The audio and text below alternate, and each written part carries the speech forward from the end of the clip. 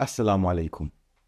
Right now, children in Sudan are dying from starvation as conflict has left 17.7 million people without enough food. The Prophet Muhammad ﷺ said, "The merciful are shown mercy by our Rahman.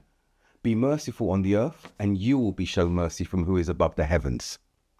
Children are always the most vulnerable, so we have to act fast. In less than 2 weeks, I will personally deliver life-saving emergency food for children suffering acute malnutrition. For only £26, a child's life can be saved. They need our help. Let's not forget about Sudan.